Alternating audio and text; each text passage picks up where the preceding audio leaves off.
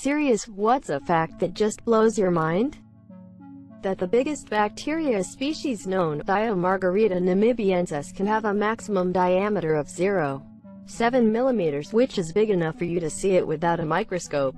That's insane if you consider that your average bacteria species has a diameter of 0.001 millimeters. Pics or it didn't happen.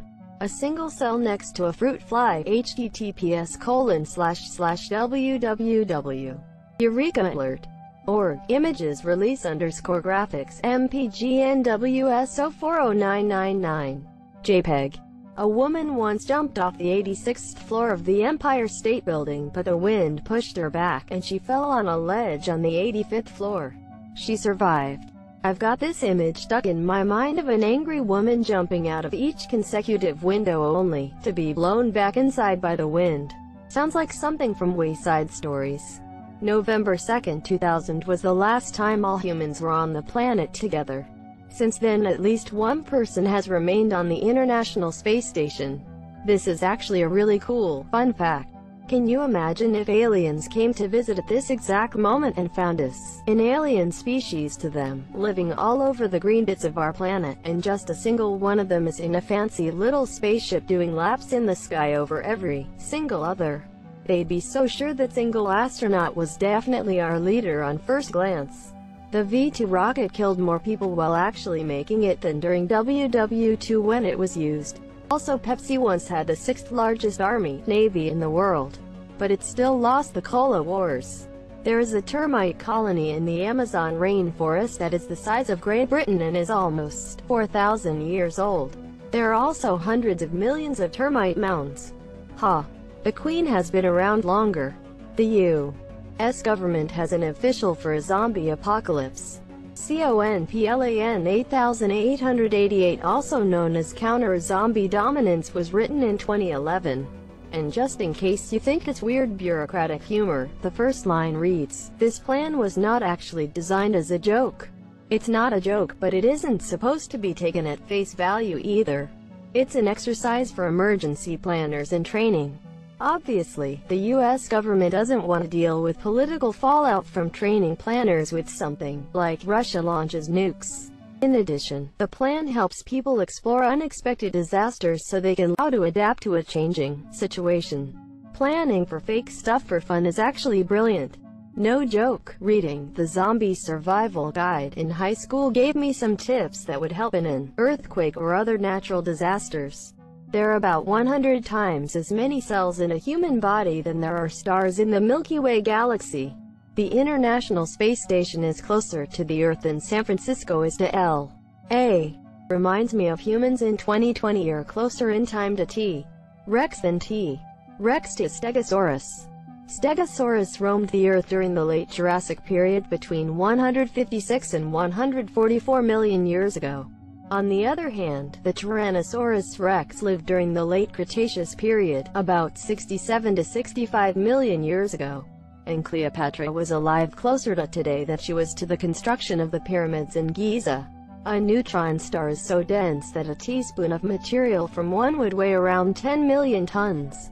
What would happen if you say that on the Earth's surface? It's so heavy and small, would it just sink all the way down? It turns out that neutron stars are held together by the immense gravity of its constituent matter.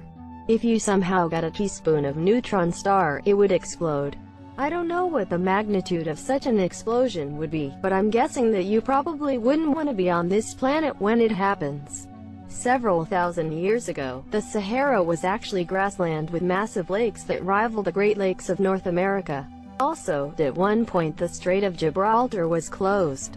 This meant that the Mediterranean Sea almost completely evaporated. The Mediterranean filled quickly when the ocean level rose high enough to top the natural dam and created a huge waterfall.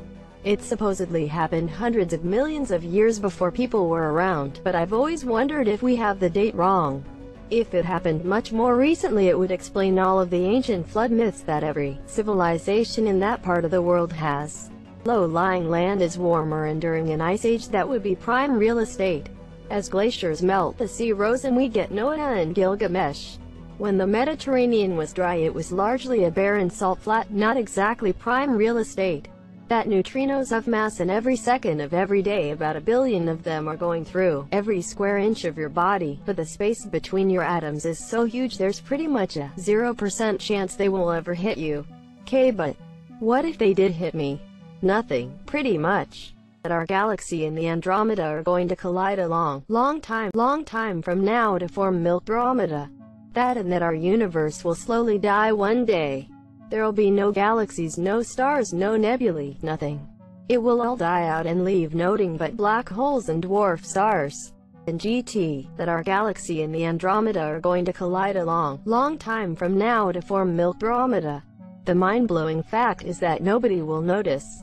Galaxies are largely empty space, and the two will slowly drift through each other, and recombine in a swirl of gravitational pulls. We think. The sound made by the Krakatoa volcanic eruption in 1883 was so loud it ruptured eardrums of people 40 miles away, traveled around the world 4 times, and was clearly heard 3,000 miles away. That's like you standing in New York and hearing a sound from San Francisco. People in Perth, Australia thought the noise was a cannon going off somewhere nearby. I still can't get over the fact that Teddy Roosevelt got shot and continued to give a 3-hour speech. I'm just wondering, what about the assassin? Oh, it didn't work. Well, I tried. Arctic foxes can survive temperatures as low as -70 degrees Celsius. That if you could fold a piece of paper 45 times, you could reach the moon. It's important to add in half. If the timeline of the universe was compressed into a year starting on New Year's Day, Homo sapiens would appear at 11:54 p.m. on December 31st. Well, it took us about 70,000 years to go from stone tools to settlements. It took us even more than that to learn how to fly. After we learned that, we were on the moon in less than a century. The rate in which we develop technology is quite scary, tbh. It's only a matter of time before we bite off more than we can chew. I find a peace in the fact that the men and women making today's massive advances in their fields are wildly smarter than me. I also find it unnerving because what I don't understand can be used against me by the powers that be. Shout out to you, Zaldrizes, for the private message of, instead of shooting brown people, why don't you pick up a book? Stephen Hawking threw a party for time travelers but no one came. He should have held a party for time and space travelers instead.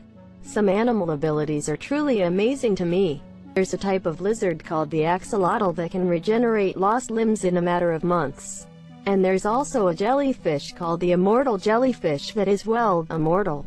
When they are attacked or when they get old, they can somehow revert to when they were babies and start growing up again. So, some animals can live without a head. A chicken once lived 18 headless months. And a turtle lived 1. You might enjoy the book of Barely Imagined Beings, really beautiful book about animals, inspired by Borges' Book of Imagined Beings. The oldest living tree in the world, Methuselah, is 4,851 years old. And the 5th oldest living thing, a cypress tree named the Senator, was burnt down by tweakers smoking crystal meth. The 10th President of the USA, John Tyler, born in 1790, has 2 living grandsons. How? Have a kid at 63, then that kid had another kid at 75. Add in the fact that the grandkids are around 90 years old. You just span 228 years in 3 generations. When something is in orbit, that essentially means it is perpetually falling, but moving sideways fast enough to miss the planet every time. The secret of flying is to throw yourself at the ground and miss. That one guy who tried to assassinate Andrew Jackson.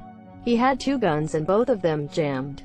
Best part is that the Secret Service had to pull Jackson off the assassin because the latter was beating the former to death with a cane. Also, when they were checking the guns, there was no problem that would jam the guns. Andrew Jackson is one crazy guy, so you could say the guns were scared of him. LMAO. Ant biologists still don't know the maximum lifespan of most ant queens.